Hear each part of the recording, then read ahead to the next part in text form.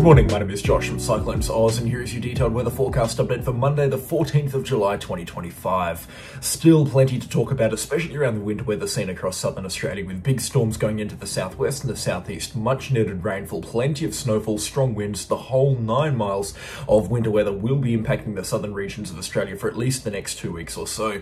We'll also have a little bit of rainfall and potentially a storm or two on the cards across southeastern and south central Queensland after a little bit more cold weather to come through. So all of the details on this plus more coming up in today's weather forecast. If you're brand new to the channel, please do consider subscribing. But let's get straight off today with a look at the current situation over across southern Australia. Plenty of winter storms to talk about. We've got one low pressure system now moving into the Tasman Sea. That's given Tasmania a few good showers and storms overnight. In fact, some good snowfall accumulations as well onto some of the higher peaks, with more showers still moving through this morning.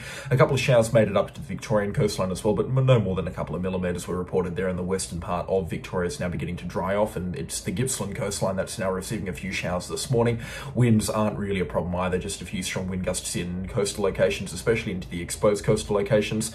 But the good news with this weather system here is that it's keeping things a little bit more milder across New South Wales. Minus 9.5 degrees at Ebor yesterday outside of Coffs Harbour. That's ridiculous, especially for how far north it was. So it's a good system, a good thing that this system is going to keep things a little bit more milder. Just starting things off though today briefly over in the southwest corner of WA, we do have that cold front moving through that we were talking about throughout the last couple of days. It's nothing too crazy, nothing too strong. I've had 5 millimetres in my rain gauge overnight. A couple of places have had closer to 20 millimetres, so there is a little bit of good rainfall embedded in with this system here, and you can see on the current radar and satellite imagery that the remainder of the front is now beginning to sweep up from the southwest, with the next rain bands expected to arrive into the Perth metro area by around 7:30 a.m. in the morning, so around when this video is going to come out. In the way of significant rainfall accumulation, so nothing really is expected. A further 10 to 15 millimetres is possible, and a few good showers behind the main frontal system which has moved through overnight. But apart from that, it looks like the weather situation is going to begin to die off over the next couple of hours. A few showers have actually made it out into the eastern parts of the Woodbolt and even out into the Goldfields as well, and that's good to see, especially because we do need the rainfall out there.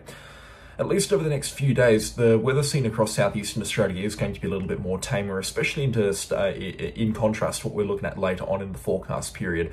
The low pressure system impacting south and western WA is going to move over into the Great Australian Bight through tonight into early tomorrow morning. We're expecting the low pressure system to then collide with the Eyre Peninsula coastline through early tomorrow morning, with a few good spots of rainfall by early tomorrow morning into the early hours of tomorrow afternoon through South Australia, and then extending in towards New South Wales, with showers and light rainfall contracting to the northeast of New South Wales tomorrow night and into early Wednesday morning. That low pressure system will then clear out into the Tasman Sea, and we'll see another low pressure system develop there south of Lord Howe Island. No significant impacts expected for the Australian mainland. And in terms of rainfall tomorrow morning, we're looking at maybe up towards about 15 to 25 millimetres through parts of the Eyre Peninsula between Ceduna down to Port Lincoln. Rainfall accumulations will drop off the further inland you get, but we could be seeing some light rainfall as far north as Murray and Roxby Downs, places that don't typically receive rainfall from some of these winter systems unless they are extremely strong. And then that rainfall making it over into the northern half of New South Wales, where falls between 5 to 10 millimetres are possible into the western half of the state, and then between 2 to 5 millimetres possible into the northeastern corner of the state, but the rainfall, like I said, clearing out by about midnight tomorrow night. Rainfall will continue for Tasmania though. Another weak cold front coming through on Tuesday night into Wednesday morning, so tomorrow night into Wednesday morning. Another weak cold front following closely in behind that on Wednesday night into Thursday morning. This one will actually pack a little bit of a punch for the west coast of Tasmania, especially in terms of rainfall, but we could always be seeing winds up to 110 kilometres an hour through some locations.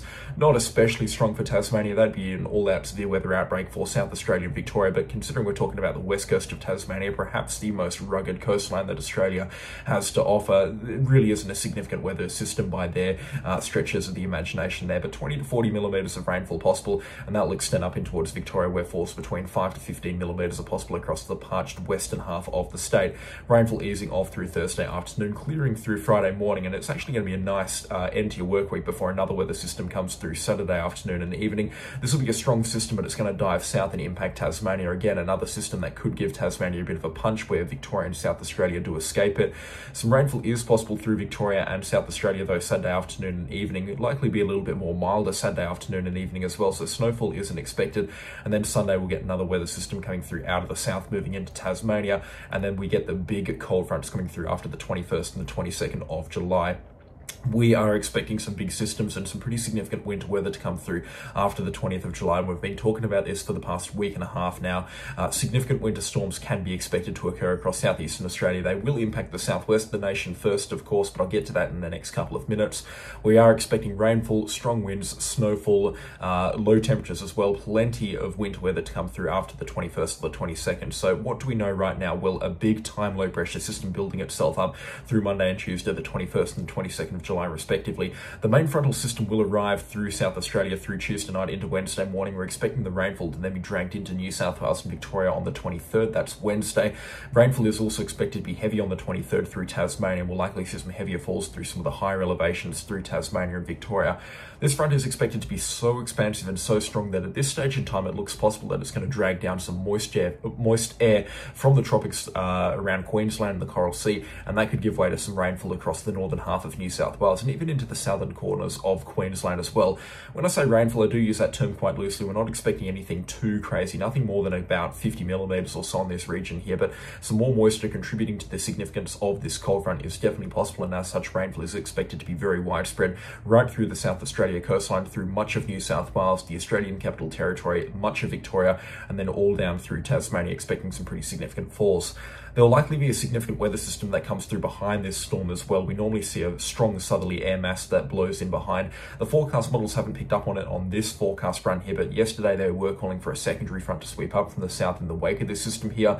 It really does depend on how far south this low pressure system does dive. If we see it, and at this point in time it looks like this is the most likely possibility here, the low pressure system tracks across the Great Australian Bight and then kind of traces around the coastline, moves parallel to the coastline and dives south once it gets around to the Tasmania area. Then we won't see a low pressure system get dragged up behind this, and that will likely save southeastern Australia from the most violent winter weather impacts. But again, anything is possible here, and it would be unusual for a track like that to happen, but a big storm like this can kind of make its own rules on the weather scene at least. Another big weather system coming through into the last couple of days of July. Again, we're not 100% sure of the details on this one. It looks like the forecast modelling might have got a bit carried away with this one here. You can see a massive low pressure area encompassing the entirety of the Great Australian Bight and much of the Southern Ocean just in general, with rainfall extending across in towards Western Queensland. So again, I think the forecast modelling here might have been a little bit wacko, might have had a little bit much to smoke this morning. So we'll take this one with a heavy pinch of salt, and we'll take a look at the longer range forecast after about the 25th of July in a future forecast update. But definitely some good rainfall coming through nonetheless, especially from that weather system, the expansive one coming through on the 22nd and the 23rd. Regardless of how severe that system is, rainfall definitely looks to be a guaranteed aspect of this winter weather at this point in time. This is a look at 10-day rainfall accumulations from now out to the 24th of July, and I'm choosing specifically not to include the later part of the forecast period, the 25th, 26th, 27th and 28th, because that's when we have that wacky forecast from the European Centre. So I'm not really looking at giving false information here. So this includes rainfall coming through this week, which is going to be quite healthy across South Australia, Victoria, and especially the west coast of Tasmania, at least another 100 millimetres coming through this week. And then the preliminary rainfall coming through from that cold front on the 22nd and 23rd, which should be about 50 millimetres to the west coast of Tasmania on top of what already falls this week, and then about 20 to 30 millimetres through a wide swathe of Victoria, extending up to about 50 to 60 millimetres into the Victorian Alps, and then above a certain threshold that will fall as snow. Good rainfall also expected across the interior parts of New South Wales and the Eyre Peninsula of South Australia. All in all, just a very healthy forecast here. Those places that need the rainfall, drought-impacted communities through South Australia, New South Wales, Victoria and Tasmania, they're getting all the rainfall that they can handle, and it's the perfect type of rainfall as well. Steady but heavy stuff coming through over the next couple of days. Not going to cause flash flooding, not going to cause riverine flooding, but it's enough to just get that ground to keep drinking this much-needed water coming through. So this is just great news on the forecast modelling. But those along the east coast of New South Wales that have seen far too much of the stuff over the last couple of months, and by extension over the last couple of years, they're looking high and dry over the next couple of days as well. In fact, the next 2 weeks, not much rainfall coming through there. It's just southeast Queensland. Would prefer for them to stay dry as well. Again, I'll look at this in a future forecast update, probably Thursday or Friday this week. We'll get to the situation over in southeast Queensland, but there definitely is going to be a little bit of energy and a few shower days across the southeast and the south central parts of the state, most likely this weekend, and then again on the 23rd and the 24th of July. And then it looks like the forecast models are calling for energy to come down after about the 26th of July as well. So it looks like we might head into a week and a half or 2 weeks of wetter weather into this part of Queensland, but we'll look at that in a future forecast update. In terms of the wind speed threat from these winter storms, I'm not seeing anything out of the ordinary here. 90km/h wind gusts for the mainland looks to be the main threat here, or the kind of the crux of it, and then wind gusts up around the 120 to 130km/h mark for Tasmania, so nothing out of the ordinary. Definitely some strong winds expected across the higher peaks. We're not going to go too far into detail about this because, again, it's just not too much of a threat. And snowfall accumulations looking to be very healthy across the west coast of Tasmania. They're going to be fully gripped into some of these cold fronts, which means snowfall is expected to be falling low down to about 400 or 500 metres across the southern parts of the state, and down to about 700 metres across the northern parts of the state. And it will be heavy, especially around the Lake St Clair National Park and into the central rivers and highlands. We're expecting snowfall accumulations to be between 30 to 40 centimetres. Very good indeed. Snowfall, though, through Victoria and New South Wales, not expecting too much of it over the next 10 days at least. It could fall in a bit more dramatic fashion after about the 25th of July, and the reason for that is because these low pressure systems are going to be diving so far south. They're actually going to be dragging in some warmer air through the atmosphere through New South Wales and Victoria, and that's going to keep snow kind of contracted to only the highest of peaks above about 17 or 1800 metres through both Victoria and New South Wales, which is why we're not expecting too much in the way of snow over the next 10 to 11 days or so. That will change, though, into the later parts of the forecast period at this point in time. Big time weather systems coming through for the southwestern corner of WA, though. We definitely have some severe weather coming through throughout the course of this week. Showers expected to continue throughout the remainder of today. They will ease off this afternoon. A few showers still lingering around the southwest capes through this evening and into tomorrow as well. Another weak cold front approaching from the south through Tuesday night into Wednesday morning. We'll see a couple of drops of rainfall through the Perth metro area through Wednesday morning, and a few good drops of rainfall across the south coastal regions through Wednesday morning into afternoon, clearing through Thursday. In fact, Thursday is looking to be the only fine day this week before the rainfall returns on Friday, with another weak cold front coming up out of the southwest. Again, these systems don't look like they're going to give Perth too much trouble. A few drops of rainfall here and there, but for the most part, the south coast is where the rainfall is going to be, and that will also be where the winter weather is, the cold temperatures, the strong winds, and so forth, the unpleasant stuff that we don't want to see. Sunday is when the big cold front comes through. We're expecting a strong weather system to move through. This one's going to dive quite far north by the looks of things, which means it's going to drag in a lot of moisture. We're going to get plenty of rainfall Sunday night into Monday morning. Showers, storms, the whole 9 miles a bit, and then it's going to drag in some cold air from the south side of this storm. Yesterday, we were talking about a very good chance of snow across the Bluff Knoll and the Parongarup Ranges, or into the Stirling and the Parongarup Ranges, I should say. I am not as confident with that snowfall forecast this morning, but I still reckon that there's a good chance of snowfall both Monday morning and especially Monday evening into Tuesday morning, the 21st and the 22nd of July, respectively. A slim chance, only on the absolute highest of peaks. The atmosphere is going to be cool enough for snow, and we will be seeing that cold air pull come in behind these showers here. Definitely a conducive environment for a little bit of snowfall above about 900 metres or 1,000 metres or so across the southwest corner of WA. But again, it's going to have to be in the Goldilocks zone. The conditions are going to have to be perfect. There's going to have to be showers coming through at the right time. Temperature's going to have to be cold enough.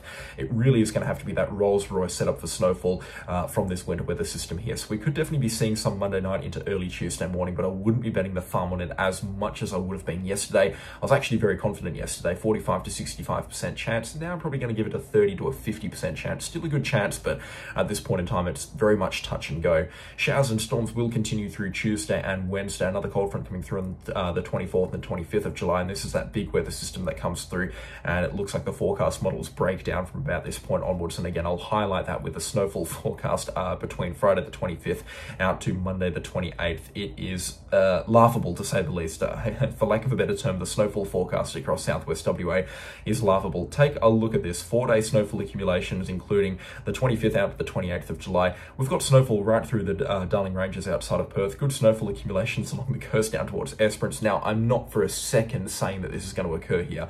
Looking at dustings of snow throughout much of the Wheatbelt, with snowfall accumulations down into the Perth suburbs of Byford and Armidale as low as 20 metres above sea level.